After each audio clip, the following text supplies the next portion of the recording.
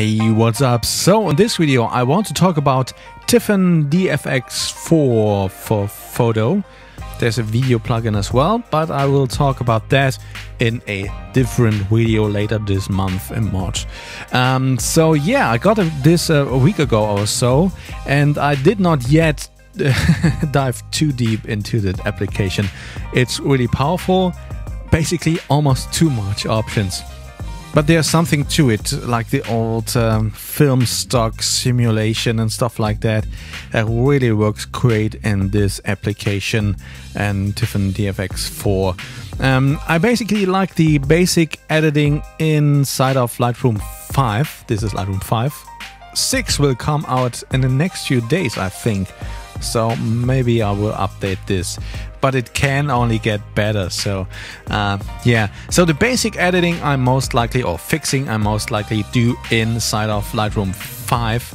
And yeah, I will quickly go through my workflow a little bit. I don't want to waste too much of your time. So yeah, most likely, you know, like the contrast or even, you know, daylight, or push the white balance a bit more or not and stuff like that.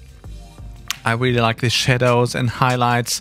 That actually works, I would say, better or different. I like it a bit better right inside of Lightroom. So yeah, I will do those kinds of fixes inside of Lightroom.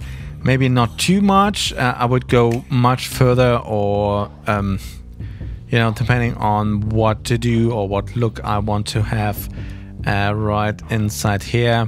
So this is just even quicker than usually, just to have something to show, you know, what would I do basically.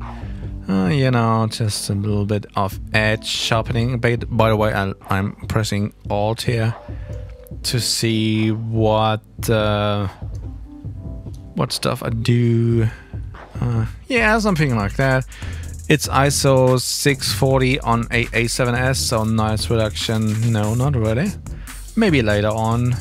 I don't want to do any vignetting yet before I send it to Tiffen Dfx 4. So yeah, that should be fine for now. I could do a little bit more here and there, but you get the idea. By the way, that's shot with an all nice 135 2.0 lens, a Soligor that's actually made by Turkina.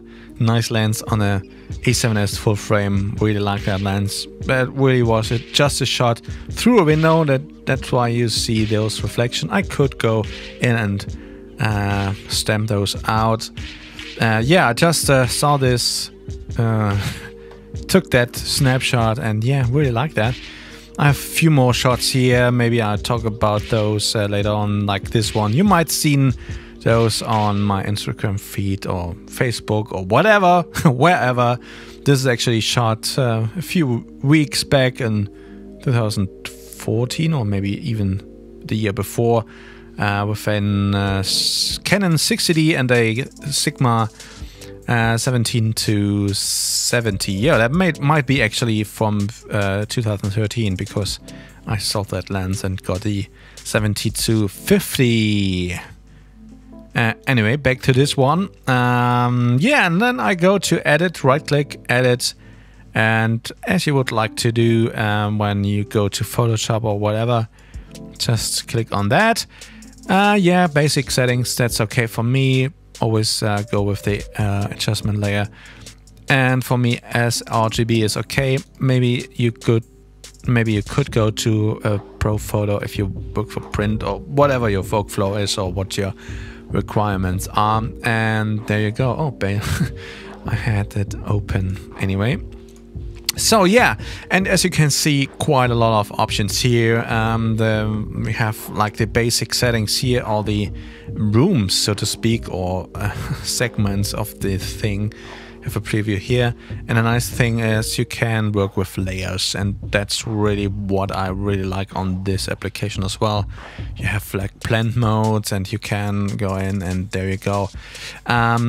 So the basic stuff, you know, you have the and I show you in a minute how you can save favorites. You can go in and you know, do the same stuff like the blacks and the recovery, but that I think doesn't work as good or the same as you would do it in Lightroom. So yeah, I go ahead and do that, maybe a bit more and stuff like that, but I go back to this layer later on after I applied all kinds of stuff, like, you know, just click here and I go in and yeah, maybe film lab.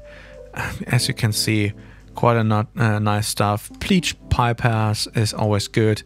I reduce maybe the settings here, or you could choose, you know, you have so many options here. It's almost too much. But yeah, I go in and select some basic, not so drastic settings first, and I go in. I could go in later on. So next layer. This is also nice. All the filters. A friend of mine might do a test, you know, with the real filters and without, and put them in digitally, and we'll see how this goes. Really keen to see that. So I really like the Glimmer class. Kind of adds a little bit of, you know, I'm not quite sure what actually. Looks nice. Even though that lens actually really looks nice and vintage already, it always goes adds another, you know, like layer to it. Pro Mist is also good, or whatever. You just have to play with it if you like that. You can add all kinds of grads and filters and NDs and stuff like that, and gels. I didn't even look too deep in those. Most likely I go with a little bit of haze and reduce, you know, the settings a bit. You know, just a little bit. There you go. And another layer. You get the idea, you know, you add layers of stuff. I will do vignetting a little bit later. Ambient light is nice as well. Adds a little bit more. Yeah, it acts a little bit different. It's not really like brightness or something like that. So really it's a nice algorithm that really goes into it. You have like looks, you know, new layer. Look presets. I really didn't dive too much in those. I played a little bit around, but yeah, you could use those. But actually, I really like to work a little bit more on the stuff myself. So yeah, just click on that. Yeah, you have favorites. That's how I save my most used stuff. You know, you can go in and save a favorite. What could we do? Let's see. I could go in and, where is it? So many options. Oh boy, image, I think. Yeah, detail. There you go. And you know, sharpen 2 maybe, or maybe even 3, and just hit the star button and it gets into your favorites, and there you go. You can, there it is, add that later on. So yeah, and now I will go to, and that's really one of the special things, I think. In the film lab you have film stock. I really like this. Quite a lot of, as you can see, presets, and I already picked a few of my favorites, like all the Kodak 3X, black and white, Eastman double, of, you know, all the black and white presets, and then most likely, you know, change a little bit around, or like the Polaroid, you know, color presets, and I most likely push it down the aisle, so to speak. Yeah, depending on where to go and what to want. Yeah, and you go in and, you know, change stuff like I most likely add or reduce grain. Sometimes it's a bit too much in my taste, for my taste. So you always could go in and change things around. So yeah, but most likely I let them as they are. Only change the grain. So now I would go back and add my final vignetting. There you go, there you have it. It's actually on the lens vignette, and I have my preset here. And I could go in and change things around, or just, you know, change the overall opacity of that layer. And I could go in and, you know, add some more glimmer class, or reduce the bleach pie path a bit more. And so that's pretty nice. And then I can go back on the develop settings, and as soon as you click on those, you know, basically bypass all the layers above. But as soon as you click on the topmost layer, you see the final image, so to speak, and can, you know, push things a little bit, seeing what happens in the final image. So yeah, you get the idea. And just one quick step, the masking is really nice. So I might add a curve. Curve, there you go, to push up the contrast a bit more, the shadows in there. And of course it pushes the whole image. And now I'm just select that layer, curves, hit the mask, and you have quite a lot of options here. The easy mask actually is the most interesting of those. I might do a little video for that alone. You can, you know, select the background and the foreground, especially if you have a model on the studio and stuff like that, and change things quite dramatically. And it's a really easy mask and works quite good. But for now I do the basic, you know, paint in or paint out the mask, and the controls are almost like in Photoshop, you know, brush size, how soft the edges are, and, you know, opacity. And now I just, you know, kind of paint in the contrast here, and you can see it's quite good. Works just like in Photoshop, and I really like that. So that's just, you have the layer mask here.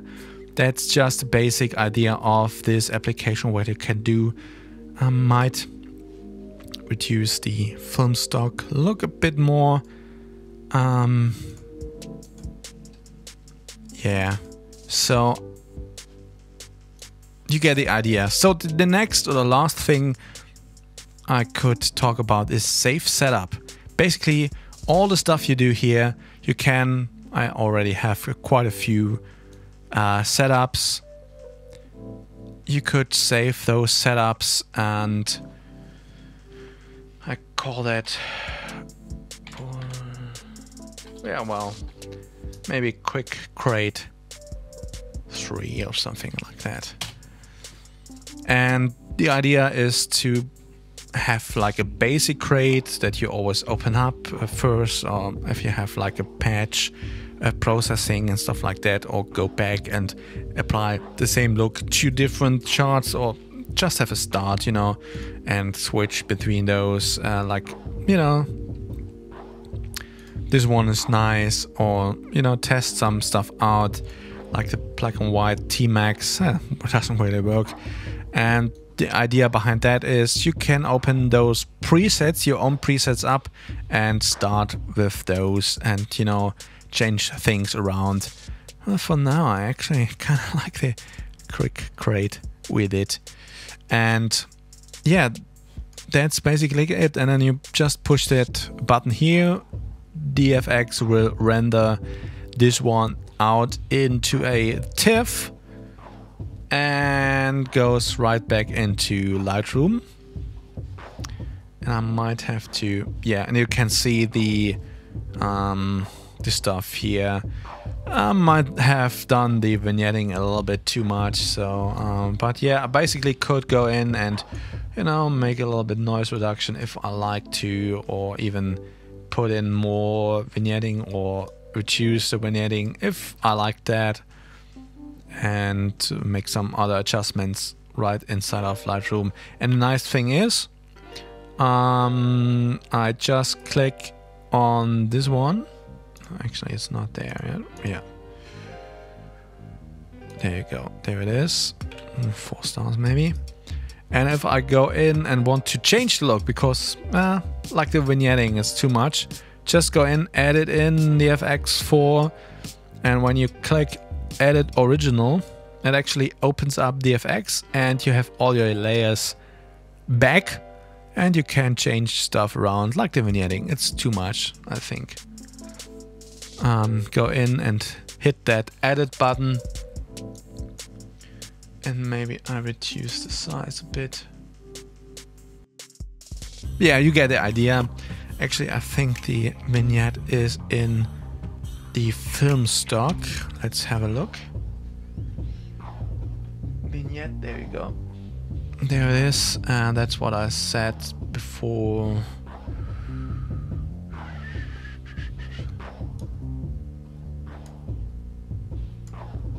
And so on, and then just hit the button again, and it updates the render.